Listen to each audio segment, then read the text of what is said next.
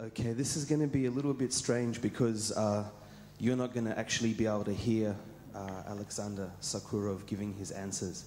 For technical reasons, you're only going to hear me translating them to you, which is going to be a bit weird.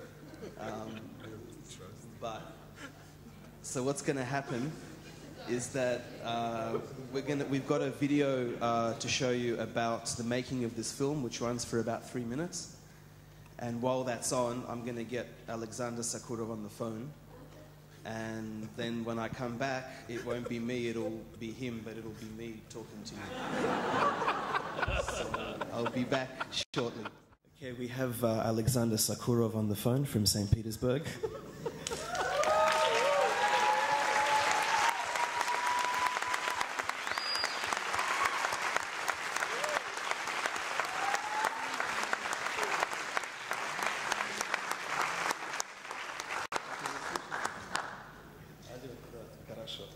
So, who'd like to ask a question? I would like to thank you all for your applause. Congratulations on a magnificent achievement. Watching the first 2/3 of the film, I couldn't help but get the impression of a former Stalinist use of art as political propaganda. Would you care to comment?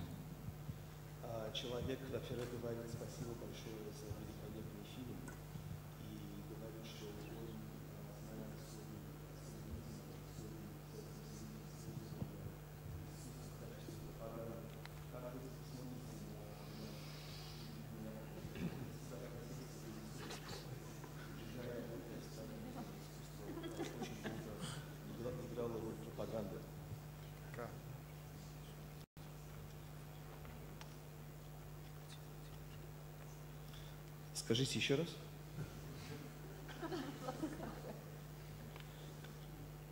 Most of my life I've lived in the Soviet Union.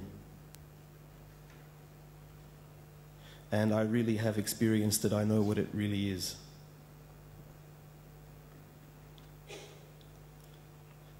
Before Perestroika, every film that I made, including my documentaries, were banned by the censors.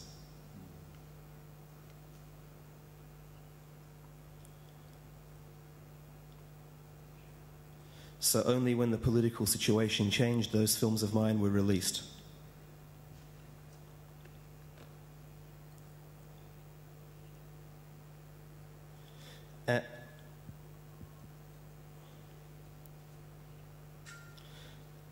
And I must say that whenever the individual comes across the state, our experience in the Soviet Union proves that the individual wins and the state loses.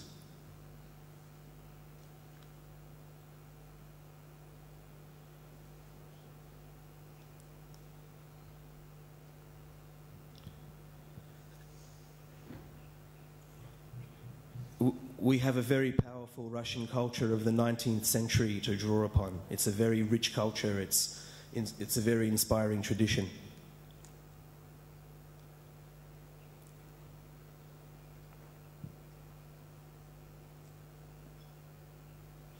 And however paradoxical this might sound, I believe that the great Russian culture of the 19th century is not only our past, but it's also our future.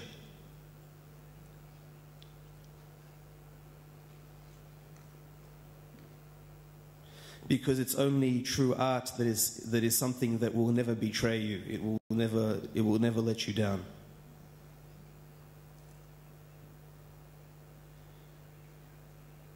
Everything will change, the economy, the political situation, you know, different audiences will come with different tastes. But if we're talking about, you know, true art, it really is something that will always be there for you. It won't let you down. And that's really something that can unite all of us. And I think it's the main thing that unites all of us.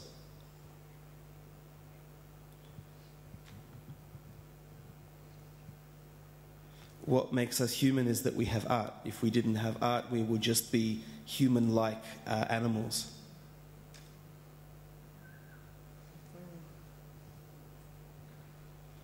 That's how I would answer that question. And thank you for asking that question. Thank you and congratulations. Спасибо еще раз.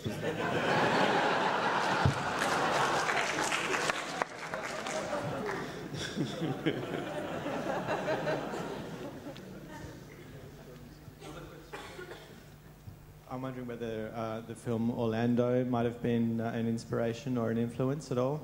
Человек спрашивает, не видели ли вы фильм «Орландо», который тоже был снят в Питере?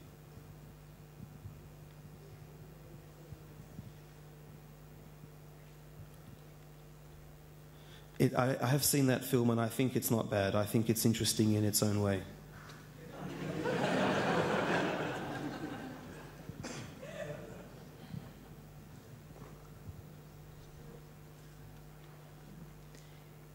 Given the amount of preparation, how much time did you allow for the actors to rehearse that epic movie?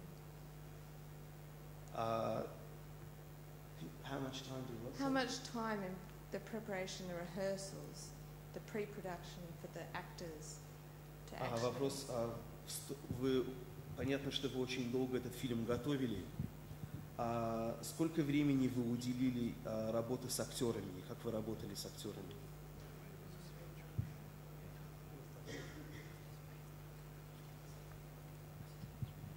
We worked with the actors for 3 months.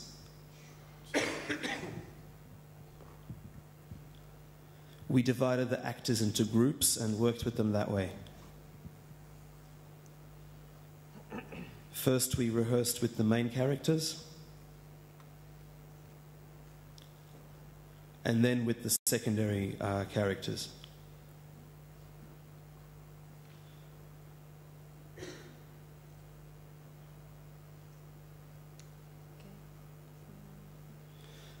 I have to point out that in this film, everyone who's in the film is an actor. They're all actors. There's no extras, as normally one would use in a film like this. One would cast extras. Everyone in this film is a real actor.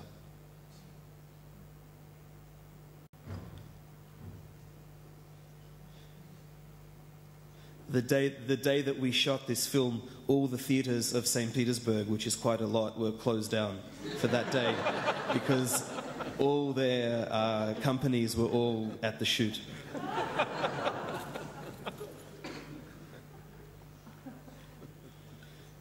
And I have to say that we really had the conditions for filming this film were complicated.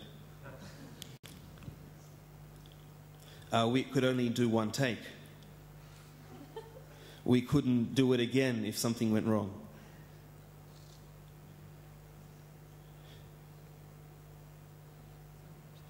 Because this is the 23rd of December, which is the shortest day of the year and the longest night.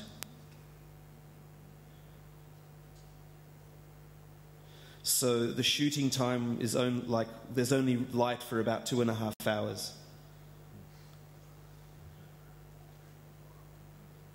And after 2.5 hours, the sun sets really fast. Suddenly it's dark.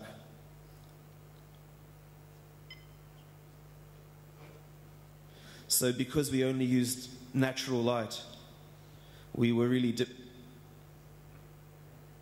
we used natural light. У вас был искусственный свет, да. Yeah, we also used artificial light, but because we needed natural light for a lot of the shots, we really were tied to we were tied to that 2.5 hours. We really our shot depended on light coming from the outside.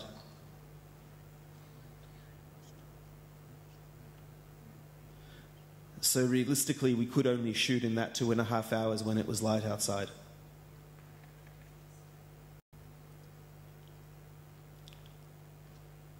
That's why we could only do one take, and everyone had to be very well prepared.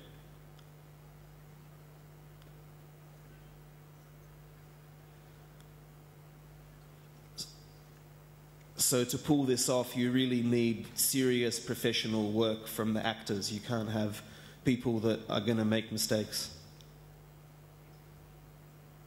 and practically no one did make a mistake. So I guess God helped us that day.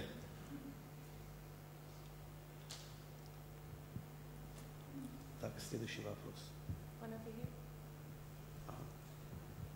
Congratulations on a really beautiful triumph. But I thought one of the beautiful things about the film was the way in which the story and the single shot conception were working in such harmony. But what I was wondering was if one of those two ideas, to tell the story of the Hermitage or to make a film in one shot, came before the other. Я вас поздравляю с победой. Фильм великолепный. У меня такой вопрос, что в фильме такое невероятное сочетание этой замысла вот сделать всего одним планом и идеи фильма. То есть нет такого ощущения, что что это просто случайно так сделано. Но такой вопрос, какая идея вам пришла первой? Идея самого фильма и идея снять его таким образом?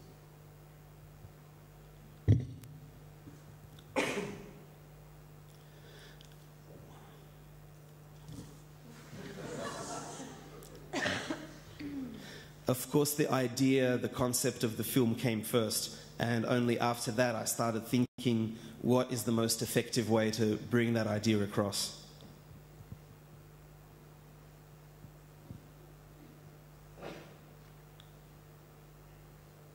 I first came up with the idea for the film and worked on the treatment in my diaries 15 years ago.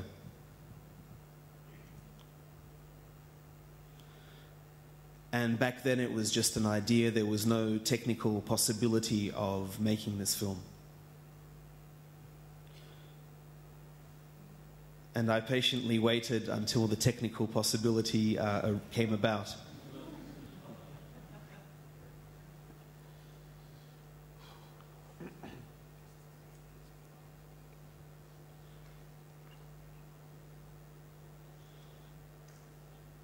But I really would like to point out that the idea of only doing it in one take is not the main idea of the film, and it's not the main concept of the film, and it's not even the most important, really, technique in the film.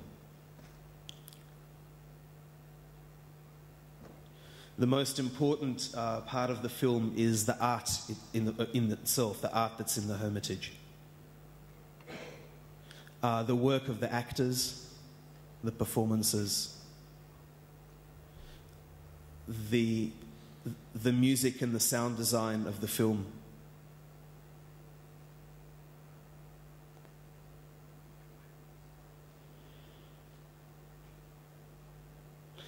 And obviously creating a very special mood on the screen, creating a particular ambience.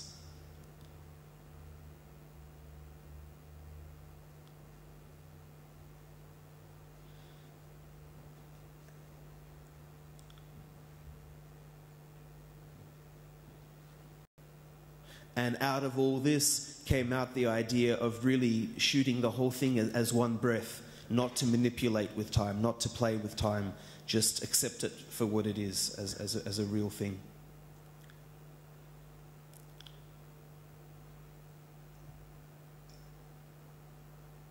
What I want is to be on an equal footing with the audience, to be united with the audience.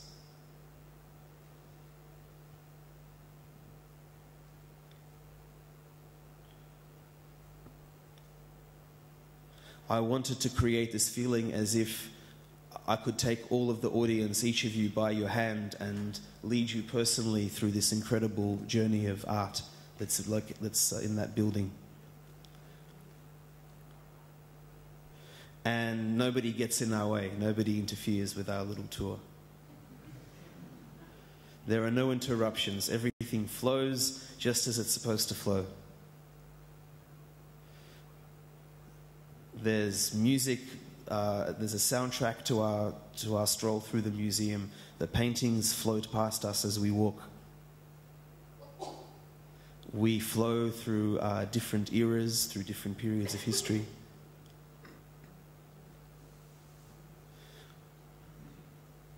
we can travel to different eras, and we can be in all the eras at the same time.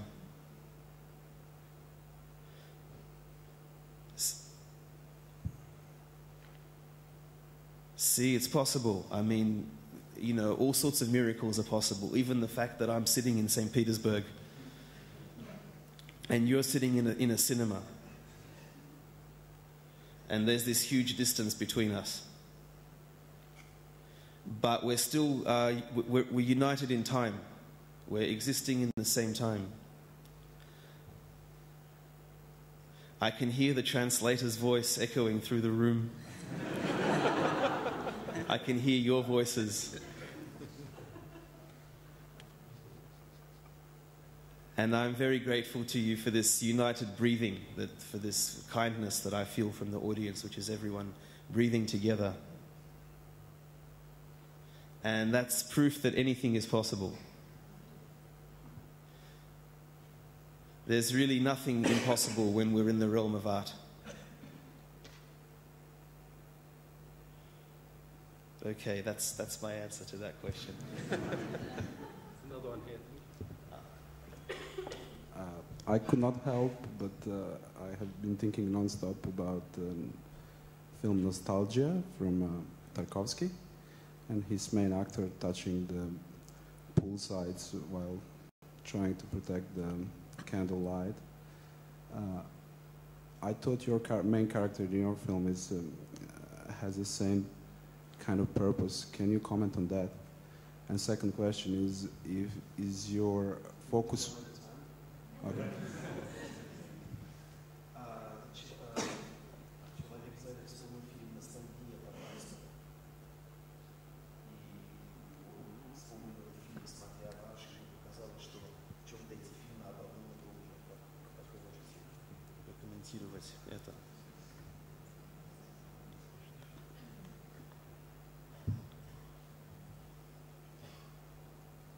Of course, they're both about the same thing.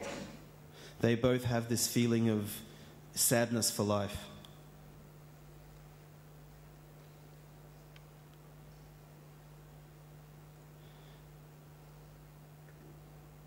Both Andrei Tarkovsky and myself, we both regret that, you know, life is really very short, and it ends a lot faster than you can do everything.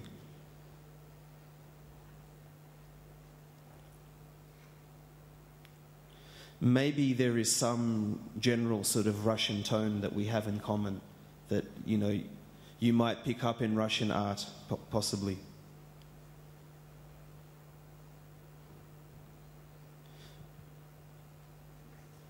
Because Russian art was never first and foremost about entertainment. It always saw the sadness in people's lives and brought that out.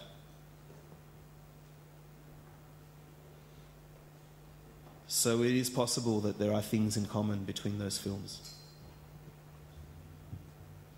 And thank you for that comment. Is your focus puller still alive? If focus puller, is he still alive after the film? Focus puller, is he alive? Focus puller. Focus puller. Спрашивает про, не знаю, помощник оператора жив после этой съемки. Помощник, операторская группа.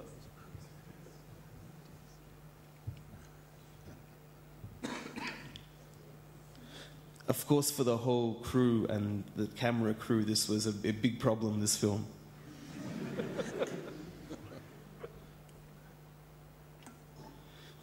Because your normal Steadicam operator is going to shoot for, you know, 6-7 minutes, one shot.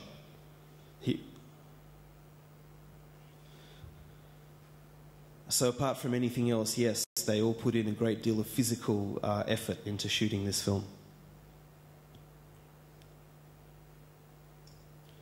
So they were training before, working out.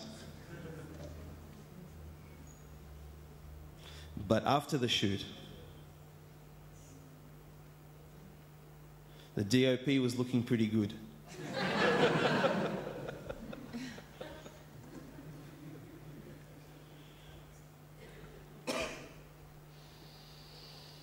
of course, you know, but towards the end of the film, you could see that really, you know, they were very tired and, you know, breathing was a problem.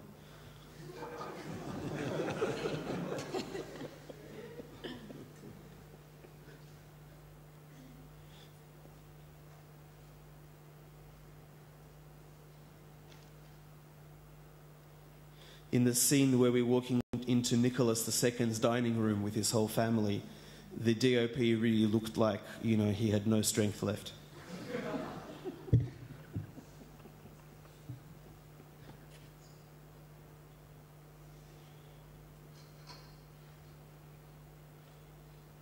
So, you know, we had to really tell him, like, come on, you know, it's only a bit left, you can do it, you can do it.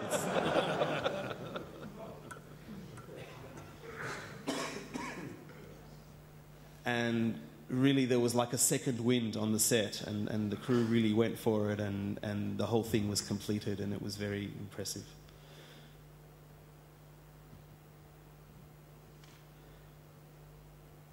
But yeah, you're right, it really was a really big physical challenge, you know, for...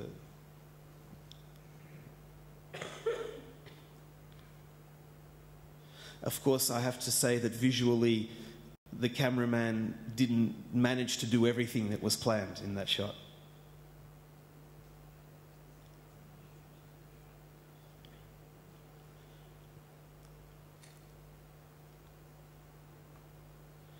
Because usually a Steadicam operator is not the DOP.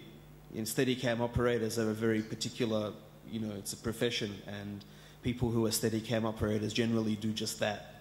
They don't get asked to, you know, just do the whole thing themselves.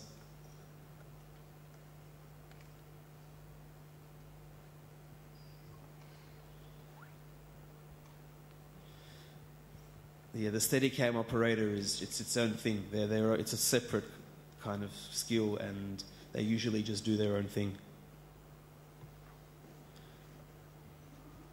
And there is always a cinematographer who actually lights the film and makes a lot of those decisions.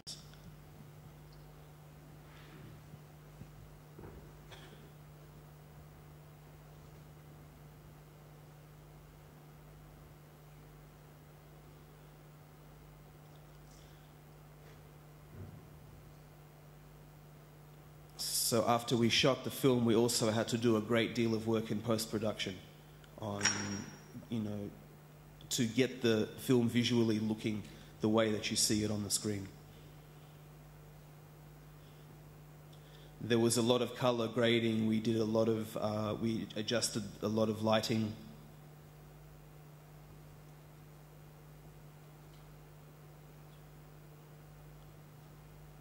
Sometimes we had to introduce new shades. The mood wasn't quite right. We had to crop the image and change the composition. There was a lot of digital post-production there.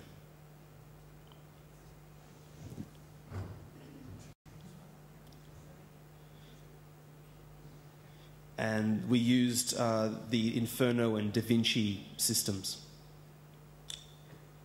Anybody who works in post-production or deals with digital images probably knows those machines. Mm-hmm. Спасибо.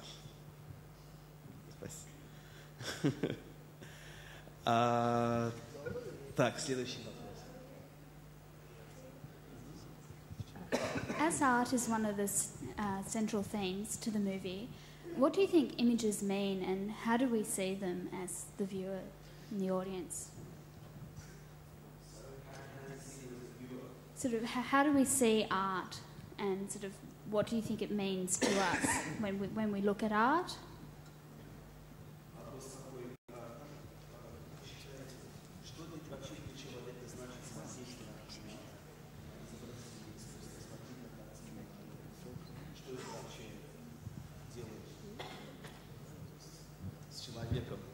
Да, то есть какой эффект этого?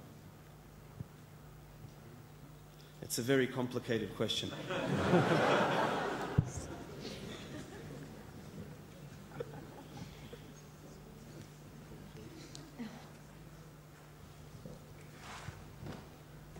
because images can help perfect a person. They can develop a person's mind, being, you know, and they can also be very destructive. They can destroy a person.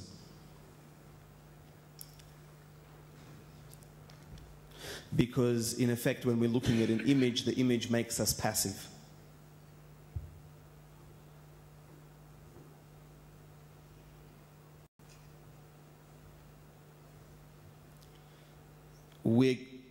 We're presented with something that is either an accomplished, brilliant, you know, work of art, or something that is really low and repulsive and destructive and harmful. Sometimes there's both of those qualities combined in one image.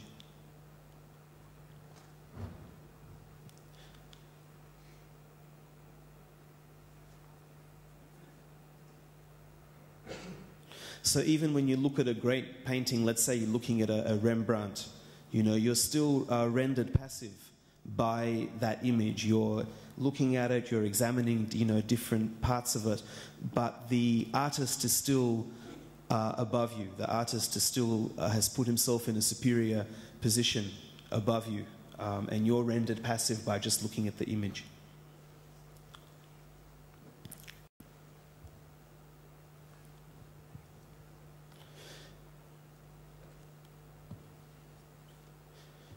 Your integrity, your individuality, your independence, whenever you're looking at an image, is very small.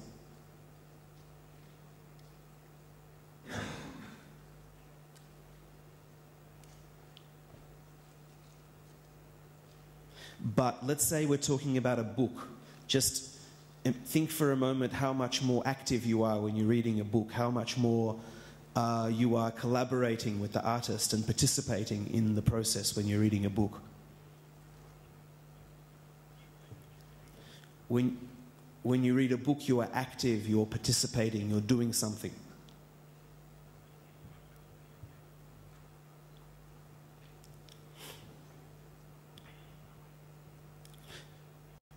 The distance between you and the author is the smallest compared to all other works of art. You come closest to being united with the author.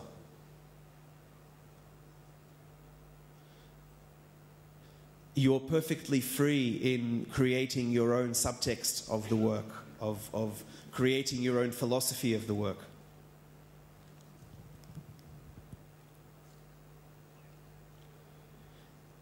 And the author of a book makes you a co-creator, makes you a participant in the creative process. And that's something that's really fundamentally important.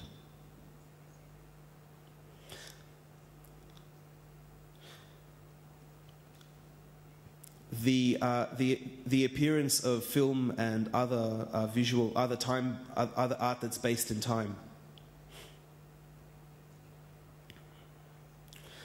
The position of the human being has been somewhat crushed, been lowered.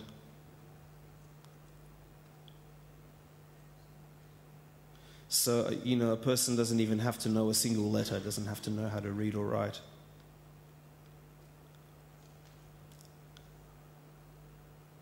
And film makes people even more passive. And as a result of film and video, people are less free.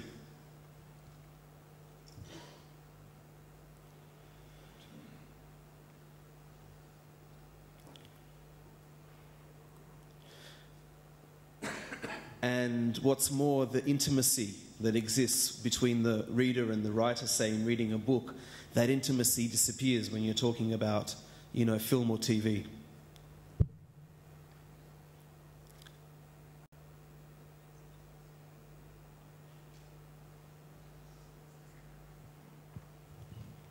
So we see that a lot of, you know, a lot of moral qualities, if you like, disappeared from society as a result of, you know, the moving image. If you're talking about painting and visual art like that, then we really should focus on the best examples of it.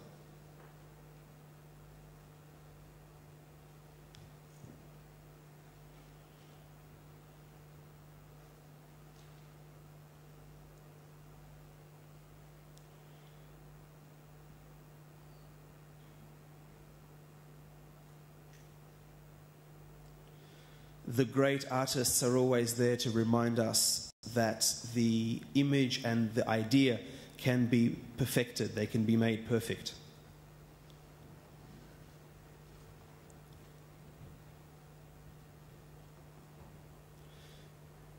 It is the artists that have given us that cognition between the image and the idea and proven that they can work in conjunction with each other. They can work in unison.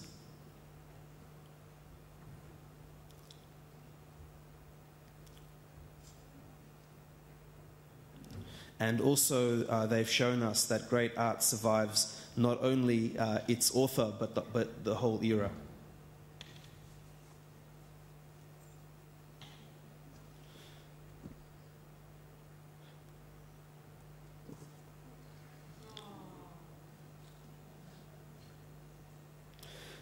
Whenever I look at, my favorite paintings that I love, those of El Greco or Rembrandt, it really amazes me that, human beings have really perfected those ideas so long ago, that those concepts have really been around for so long. Art has long ago become grown up and perfect. The human soul has long ago developed and become perfect.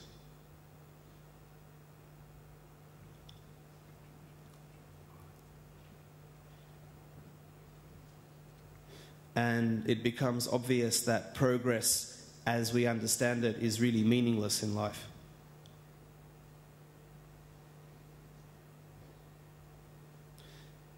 Because all the important discoveries have already been made.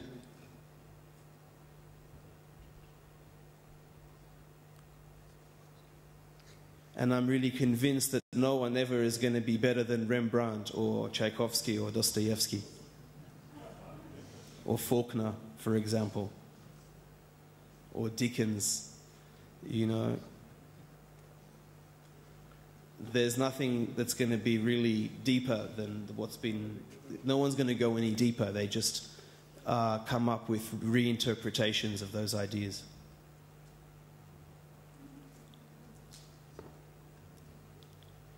And it's really important that, you really shouldn't expect anything new from art. Art's not going to give you anything new.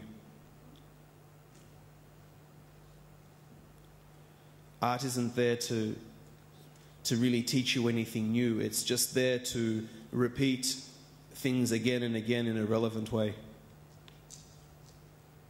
It just repeats the same things.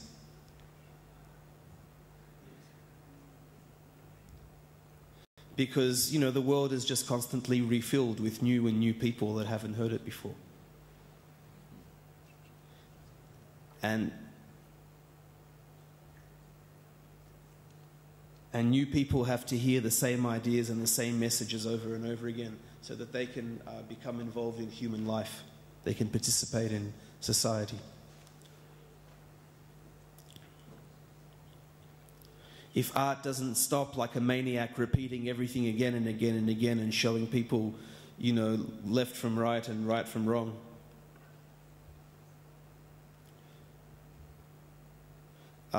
if it's only the artists that can do that, no one else is qualified.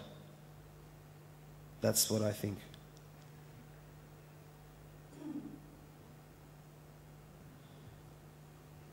So that's why the Hermitage is such a unique place for me that I love so much.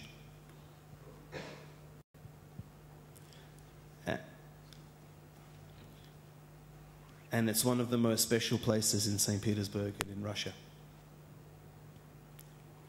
It's a unique world. It's a whole world in there.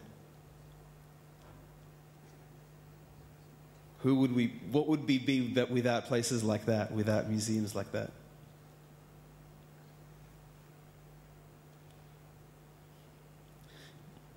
Because I see a museum as a place where art is protected. And it's a very ethical place. It's a very moral place, if you like.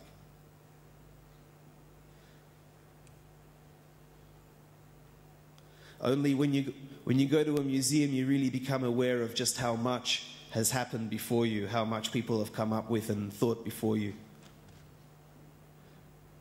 It teaches you that really, you know, everything that's been done before you. They didn't have communications like we do. And they didn't have cars. And they didn't know about, you know, world wars and all the military technology. But Bruegel painted what he painted. And El Greco painted what he painted. And Dürer.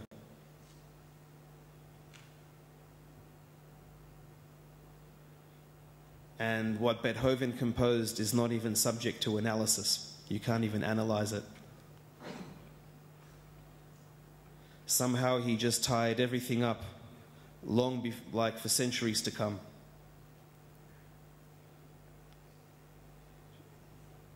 So that's a very long answer to that question. I'm sorry for going on a bit. Aleksandr, I noticed in the credits that Martin Scorsese was mentioned. What influence did he have in the movie, if that is the filmmaker? Какое он участие принял в этом фильме?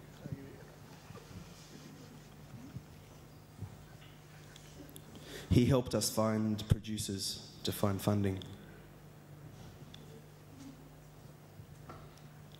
He actually proposed it to us. He found out that we were planning a film like this, and he got in touch and wanted to help.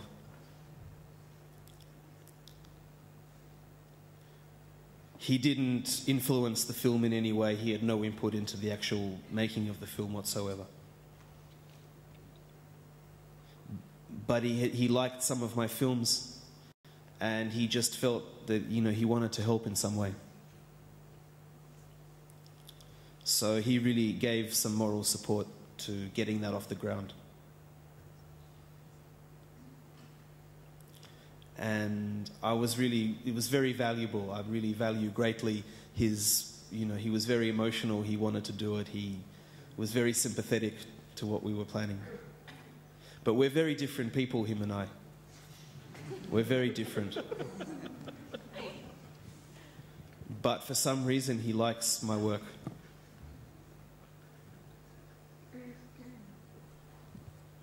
Yeah, Aleksandr, the cinematography was quite extraordinary. I was interested that from treatment to release, it must have been over 15 years. And it came out at a very poignant time in history, particularly with the war in Iraq. Did you think that it was ironic that the film of all times in history would come out now? And how did you feel about the looting of the museum in Baghdad? Вопрос такой, что вы сказали, что от начала, от замысла фильма, когда вы писали в дневниках, до того, как фильм вышел на экран, прошло 15 лет. Интересно, что фильм мог выйти в любое время, но он вышел как раз в такое время, он вышел одновременно с войной в Ираке. Как вы считаете, как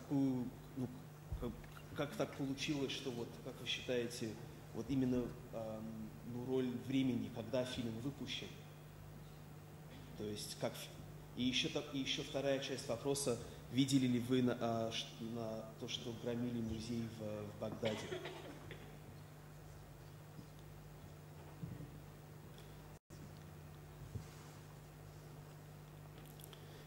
About the looting in Iraq of the museum, yes, I have satellite TV, and I did see some of that horrific footage of what was happening there.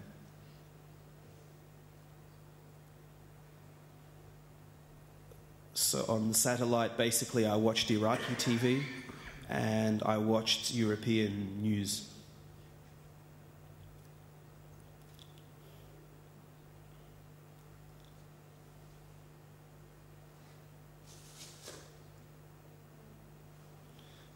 What happened in Iraq in the museum is just another example of how modern politics, particularly the politics of the United States, is dehumanizing to everyone.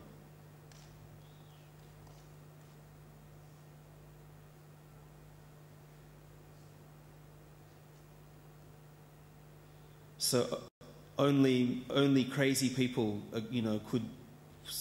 crazy people were the only ones that didn't tell the Americans that by going into Iraq they were falling into the oldest trap, a trap that's been around since ancient history.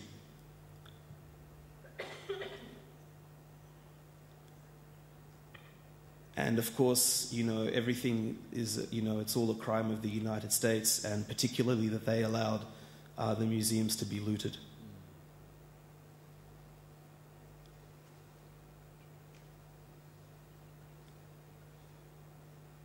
Of course, I believe that the United States have to be condemned and, put on trial for these terrible crimes that they've committed.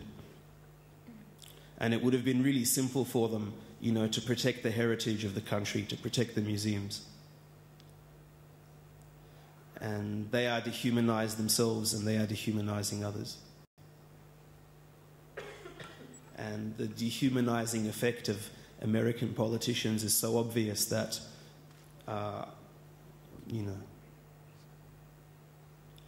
actually America is really becoming a big problem for humanity.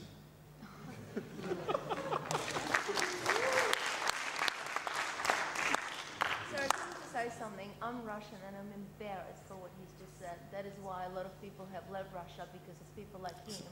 Now you have to say this to him and his mentality. It is embarrassing. What does he have to say for Putin and his policies and the Russian politics now? Ну тут протест из зала, что как насчет политики Путина, и нельзя не сказать про то, что он делает. But we were talking about museums. No, we were talking about America and dehumanization. I think Russia is Нет, это в связи с дегуманизацией. Of course, no, the same goes for Russian politicians, but we were particularly talking about museums. But of course, exactly the same thing would go for them. Without any question, the same goes for the Russian politicians. No, the politicians are dehumanized and are dehumanizing others in Russia just as they are in the United States. But they do it in different places in different ways, of course.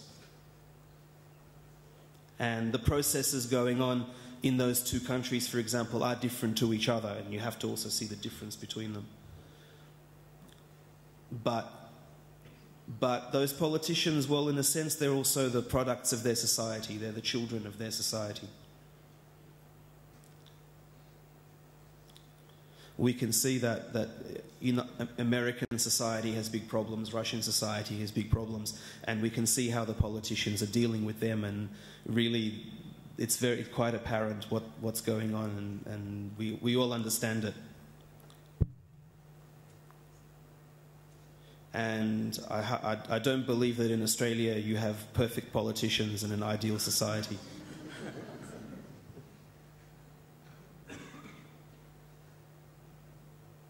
As for the coincidence that was mentioned of the film being released at the same time as the war, of course that's a coincidence. That's coincidental.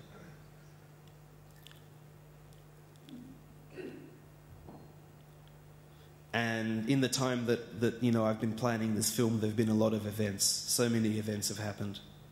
And at any time the film would have coincided with something.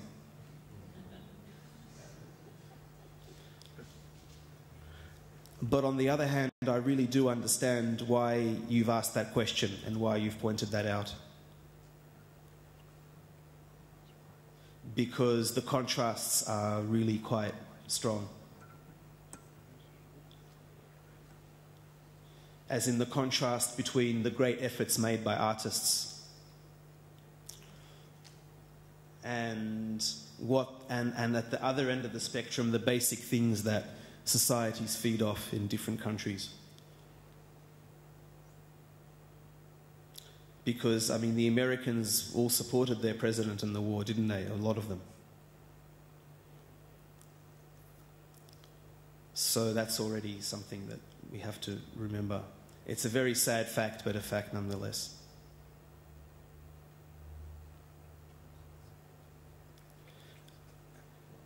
And look at the sort of films that American filmmakers are throwing out into the world. First of all, I mean, before the bombs, there was bombing with American movies.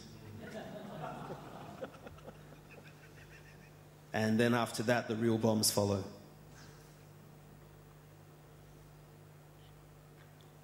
But American people really do love American movies, that's for sure.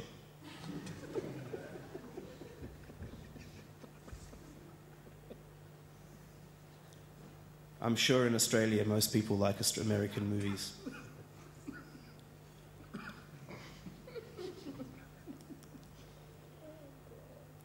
But really, a primitive culture can have incredible destructive force. A primitive culture bears fruit to aggression. And that leads to, you know, death, and that's all portrayed. That process is portrayed in the films. You know. So, you know, young people are no more afraid of killing.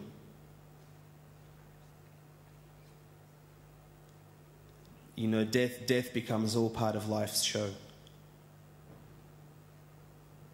And filmmakers, you know, show with incredible detail, you know, how the bullet hits the person and the person writhes in agony, and it's all shot very nicely. And death and the screen becomes like a normal combination.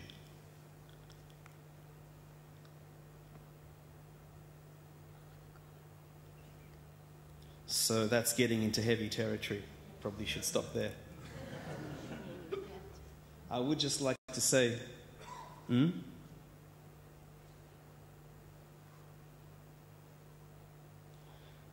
I'd like to say that you know, primitive, sort of very basic art, sort of very illustrative art, is a very destructive force. Literal art is a destructive force in the society.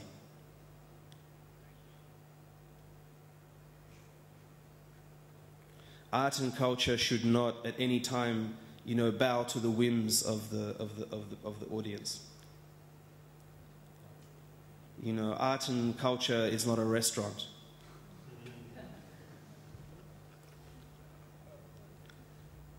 They should show people some alternative way of thinking, an alternative way of seeing things.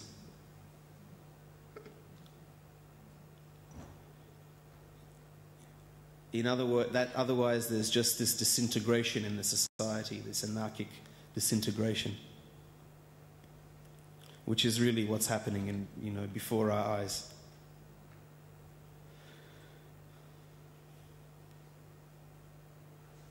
That's it. Thank you for the question. Мне кажется, время закончилось. Мне уже машут руками.